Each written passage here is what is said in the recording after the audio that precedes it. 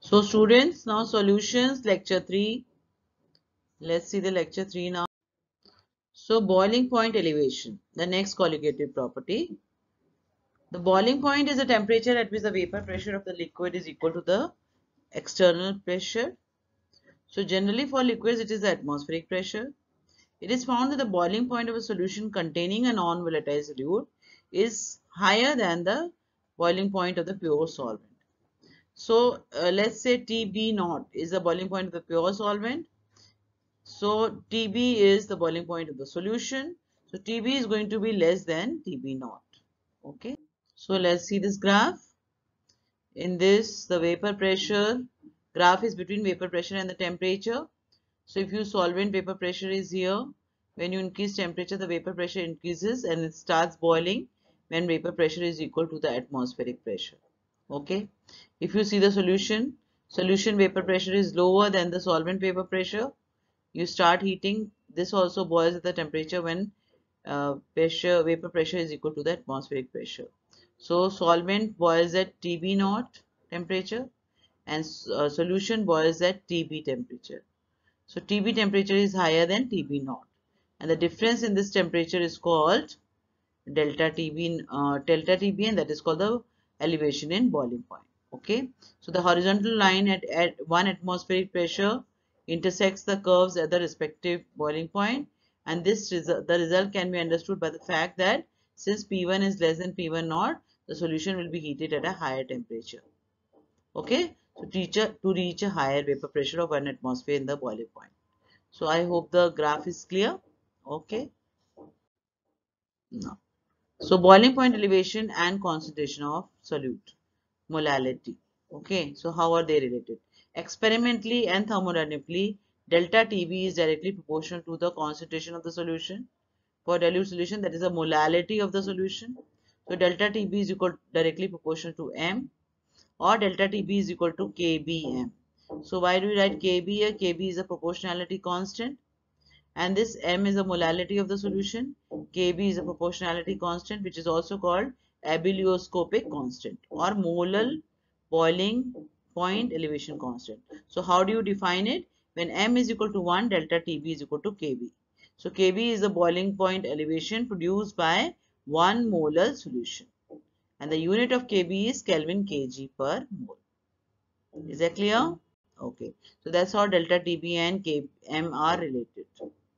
So molar mass of solute can be calculated using this elevation in boiling point. Delta Tb is equal to Kbm.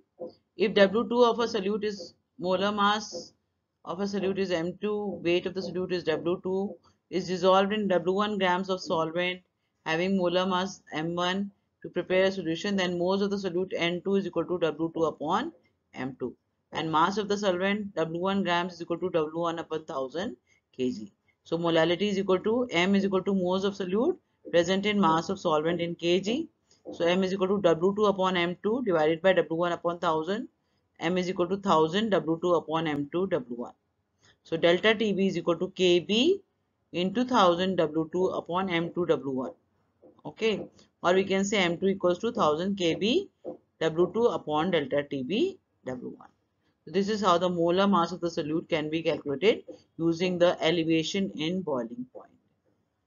Let's see a numerical.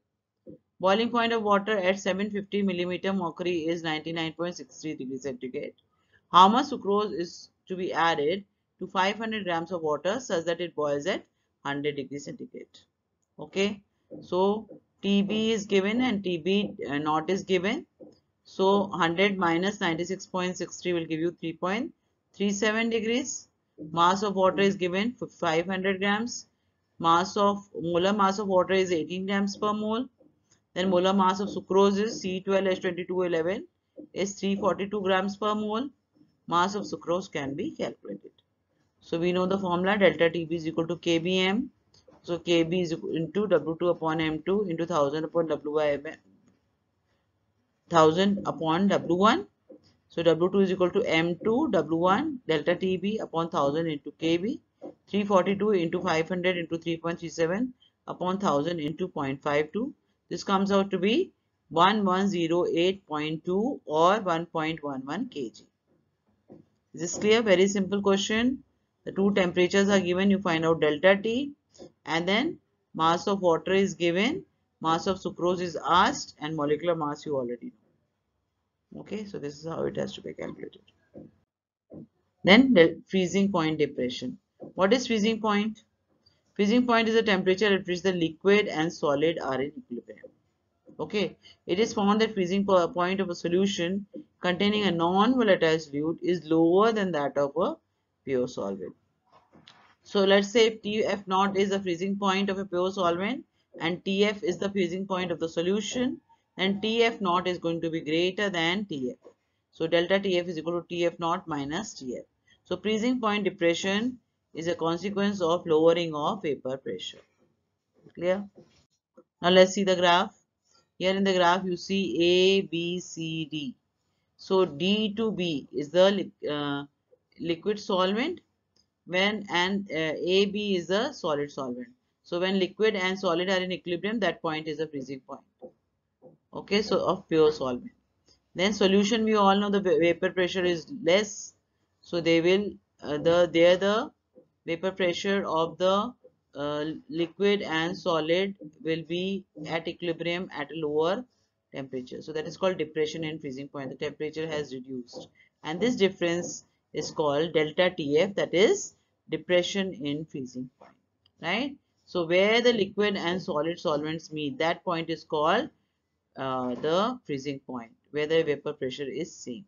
This graph is between vapor pressure and temperature. Yeah. Okay. Now, so that's what we did in the graph. Now, so here again, how is the delta TF related to molarity concentration? Delta TF is equal to KFM. Okay. What is KF? KF is a constant. This is called cryoscopic constant, or also we call it as molar freezing point depression constant. When m equals to 1, delta Tf is equal to Kf. So how do you define Kf? Kf is the freezing point depression produced by 1 molar solution of non-volatile solute. And its units are what? The same units, Kelvin kg per mole. Right? Okay. Now how will you calculate the molar mass of the solute using depression and freezing point? My formula is delta Tf is equal to Kfm. W2 grams of solute having molar mass M2 is dissolved in W1 grams of solvent having molar mass M1. So to prepare a solution. So then moles of the solute will N2 equal to W2 upon M2. Mass of the solvent equals to W1 grams, that is equal to W1 by 1000 kg. So molality will be what? Moles of solute upon mass of solvent in kg. So W2 by M2 upon W1 by 1000, that is equal to 1000 W2 upon M2 W1 moles per kg. Now delta TF equal to Kf into 1000 W2 upon M2 into W1, or M2 is equal to 1000 Kf into W2 upon delta TF W1, right? That's how you can calculate the molar mass of the solute using depression in freezing point, right? Okay. Let's see a question. Calculate the mass of ascorbic acid to be dissolved in 75 grams of acetic acid to lower its melting point by 1.5 degrees centigrade. The Kf for acetic acid is 3.9 Kelvin kg per mole. Okay. So what's my formula? Wp is equal to Mv into delta Tf Wa upon Kf. What is mass of the acetic acid? 75 grams. That is equal to 0.075 kg. Then depression in freezing point is 1.5 degrees centigrade or 1.5 Kelvin, anything we can say. Molar mass of ascorbic acid, the formula is C6H8O6. It comes out to be 176 grams per mole. Kf is given in the question 3.9. You have to calculate Wb.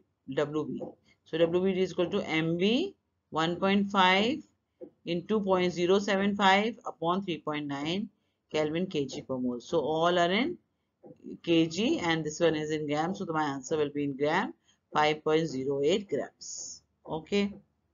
This is clear? Okay. Now the next colligative property is osmotic pressure. What is osmotic pressure? So it is a colligative property used to determine molecular mass of solutes by the phenomena of osmosis. Now you should know what is osmosis.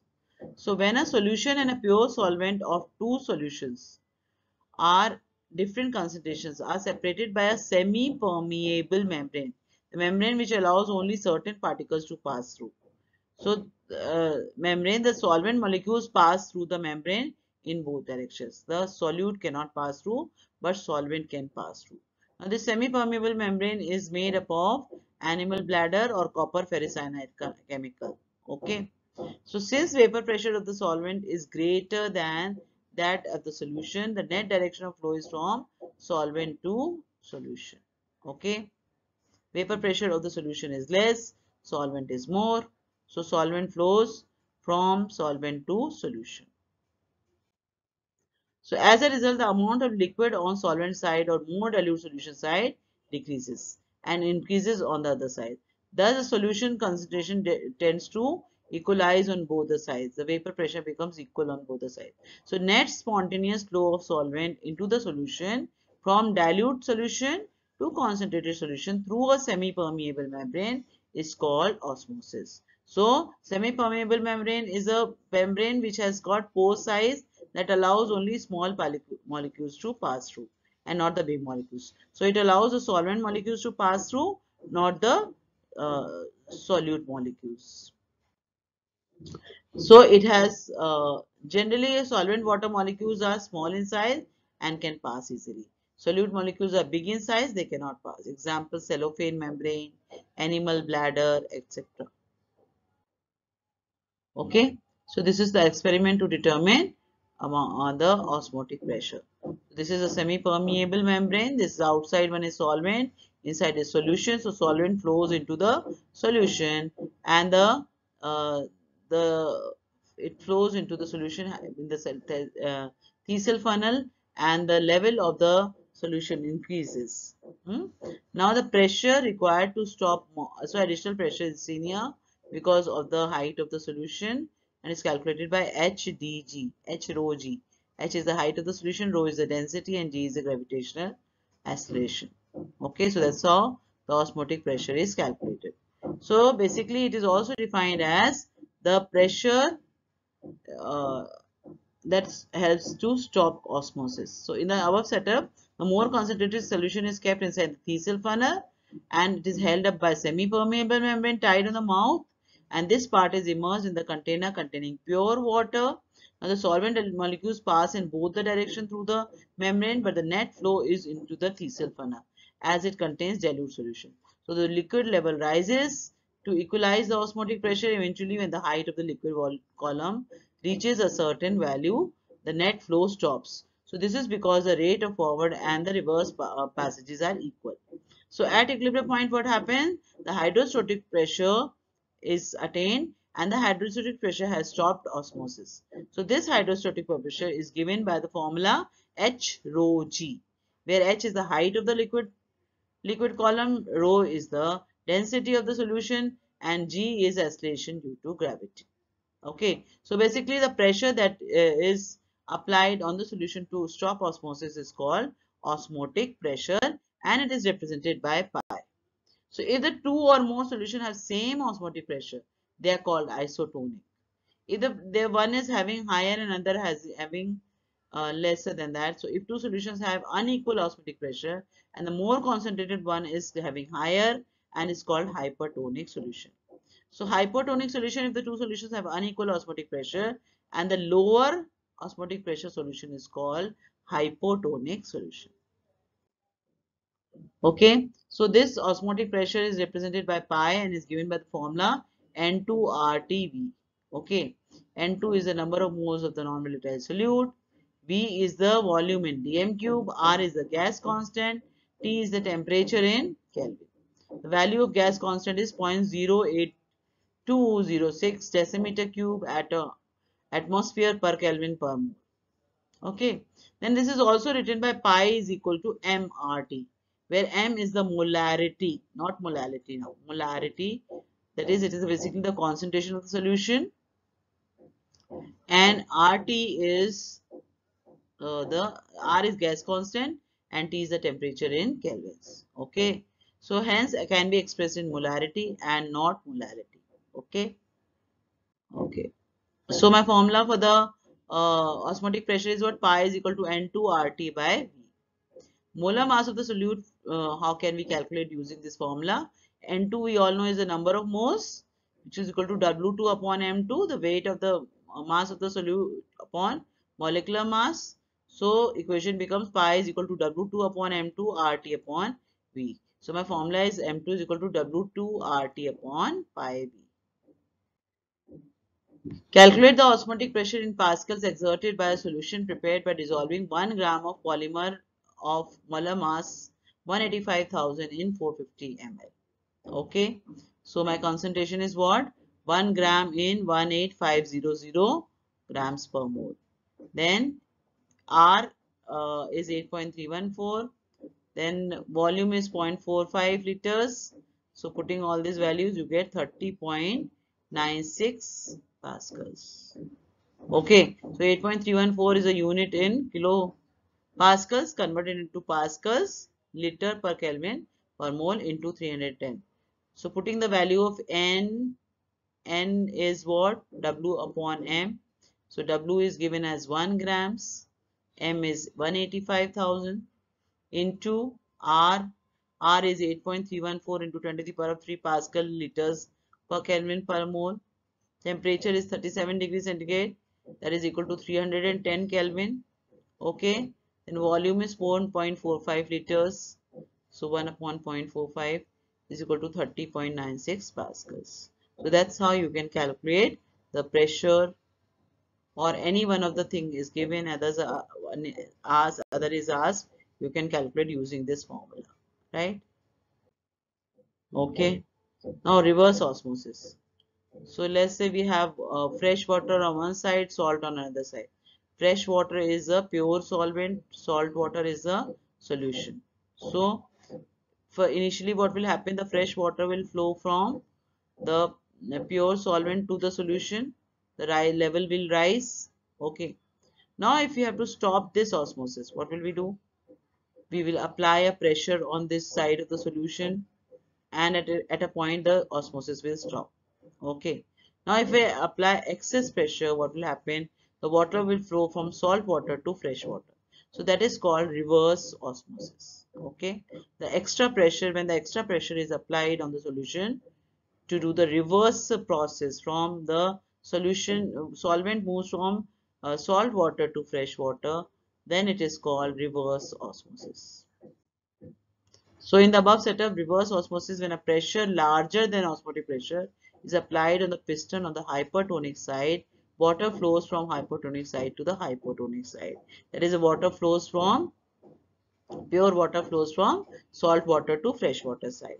So such a process involves energy required to push the piston, and work has to be done to drive the process, which is non-spontaneous. So thus direction of osmosis is reversed at the expense of external energy. The pure water is obtained. So this colligative property of electroosmosis is used in purifying water. Okay, so this we already did this question. Now colligative properties of the electrolyte. So what did we study till now? We studied about the colligative properties of non-electrolytes. Due to different behavior of electrolytes, they do not give the correct results. The way which they are different is solutions of electrolytes also exhibit colligative properties which do not obey the relations of followed by the non-electrolytes. Colligative properties of solution of electrolytes are greater than those expected, and the molar mass of is determined by either colligative relations are considerably lower. So the reason for the difference in behavior in the electrolytes than from the non-electrolyte is either they undergo dissociation. Okay, that means they dissociate into ions. So in other words, one formula unit of electrolytes produces more ions. For example, if I take 0.1 m NaCl, it will produce 2 ions. So if I take 0.1 m sucrose, it produces no ion. So the value of colligative property will become double for NaCl than for sucrose. So when you are taking an electrolyte, the colligative properties behave differently. Their values increase. To obtain the colligative properties of the electrolyte solution using of non-electrolytes, Vant Hoff suggested a factor I. which is defined as the ratio of colligative property of a solution of an electrolyte to the same of the non-electrolyte. Let's see how, children. Now it's represented by small I. Vant factor. So, to explain the deviation in the colligative properties of the electrolyte and non-electrolyte, Vant suggested a factor called Vant factor, which is represented by a small I. That is equal to colligative property of an electrolytic solution upon same colligative property of a non-electrolyte solution. So, the ratio between two gives you the value of I. So, I is equal to delta TF upon TF naught is equal to delta TB upon TB naught, delta P upon P naught, pi upon pi naught. So this ratio will give you the I. This ratio of the colligative property of the electrolyte solution to the colligative property of the non-electrolyte solution. Or also it can be calculated by dividing actual moles of particles in solution after dissociation upon the moles of formula unit dissolved in the solution. So if it is NaCl, after moles will be 2 and before moles will be 1. So I will be 2. Or it is equal to the formula mass of the substance upon observed molecular mass, that is M theoretical upon M observed. Let's say the molecular mass observed is 23, theoretical is 23 and observed is 46. So I becomes half. Okay. So that's how we can calculate I. So thus I is equal to 1 for non-electrolytes, 2 for NaCl, 3 for MgCl2 depending on the ions they produce on dissociation. Okay. So the above conclusions are valid only for infinitely very dilute solutions. In reality, especially at higher concentration, the colligative property of strong electrolytes and their I values are usually smaller than expected due to reduction in the number of particles by formation of ion pairs due to electrostatic attraction. Okay. So for weak electrolytes, how do you calculate the degree of dissociation? Let's see. Vant factor I and degree of dissociation alpha. So let's take a salt AXBY. When I prepare a dilute solution, it dissociates into XAY plus and Y B plus X plus. So let's say initially the number of moles of the salt is 1 and the dissociated ions are 0 moles. At equilibrium, let's say alpha amount of this solute dissolves to give you X alpha of A and Y alpha of B. Okay. So my total number of moles after dissociation would be what? 1 minus alpha plus X alpha plus Y alpha. Or we can say 1 plus alpha X plus Y minus 1. Or 1 plus alpha into N minus 1. Okay. If X plus Y are together taken as the number of moles and we call it as N is equal to X plus Y, then we can replace X plus Y with N. So 1 plus alpha N minus 1. Okay. So I is equal to actual number of moles after dissociation upon moles of the formula units in solution. So it becomes 1 plus alpha into N minus 1 upon 1. This alpha is equal to I minus 1 upon N minus 1. Very important formula. Okay, so when the solute undergoes dissociation, then this is how the I can be calculated if the degree of dissociation and the number of moles is known to us. Okay, let's do a question on this. At 25 degrees centigrade, 0.1 molar acetic acid is 1.35% dissociated in an aqueous solution. Calculate freezing point osmotic pressure of the solution, assuming molality to be identical. So molality is 0.1 molar, degree of dissociation is 1.35%. Okay. So alpha is equal to I minus 1 upon N minus 1. So 0.0135 equals to I minus 1 upon 2 minus 1.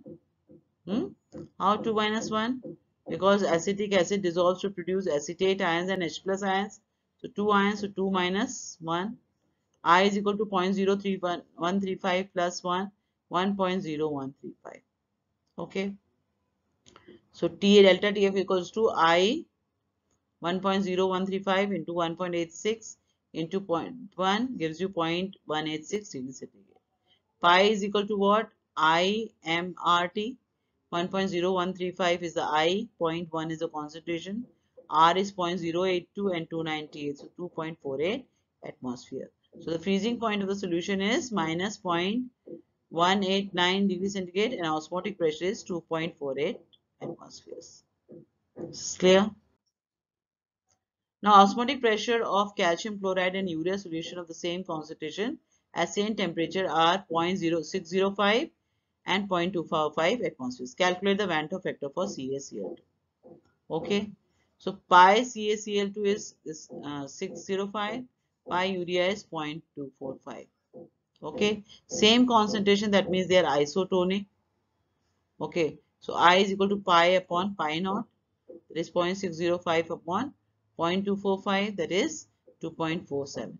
So Vant factor for calcium chloride is 2.47. Okay. Urea will be 1. Urea is a non-electrolyte. Now, a 5% solution of cane sugar in water has freezing point to 271 Kelvin. Calculate the freezing point of 5% glucose solution if freezing point of pure water is 273.15. Now, molar mass of sugar you all know 342 grams. Molality of the sugar solution will be 5 upon 342 into 100 upon 1000. Why into 100? Because 5% solution. So the mass of the solution is 100. So this comes to be 0.146 moles m small m moles per kg. Then delta TF is equal to 273.15 minus 271 is equal to 2.15 degree. So delta TF is equal to KFM. M is known to delta TF is known, so KF can be calculated. Okay, so KF is equal to this 2.15 upon 0.146. Now molality of the glucose solution is 5 by 180 into 1000 by 100 is equal to 0.278. Now delta TF is equal to KFM 2.15 upon 0.146 into 2.78. That comes out to be 4.09 degrees centigrade. Okay, so delta TF is 4.09. So freezing point of glucose solution is what? TF naught minus delta TF will give you the delta TF will give you the TF of the glucose solution. So 269.06. Is this clear? Okay. Now determine the osmotic pressure of solution prepared by dissolving 25 milligrams of potassium sulfate in 2 liters of water at 25 degrees centigrade, assuming completely dissociated. Now when it is completely dissociated, then you can calculate I, K2SO4, 2K plus sulfate. So how many ions it is producing? 2 plus 1, 3. So completely dissociated means I is going to be 3. So a number of this one is going to be 3. I is going to be 3. Now alpha is equal to I minus 1 upon n minus 1. Alpha for complete dissociation is equal to 1. N is equal to 3. So alpha is equal to I minus 1 upon n minus 1. So this is I minus 1 upon n minus 1 is coming to 1, na? So the number of ions I is equal to 2 plus 1, that is 3. Okay. Calculate the osmotic pressure. Osmotic pressure is equal to ICRT. C is what? Molarity. Okay. So I you know 3. Then WB mass of the solute is 0.025. R is 0.0821. Temperature is 298. MB is 174 and volume is 2 liters. So you can calculate pi 5.27 into 10 to the power of minus 3. Clear? Why we took this as 0.025? Because it was given 25 milligrams here. We converted that into grams. Clear?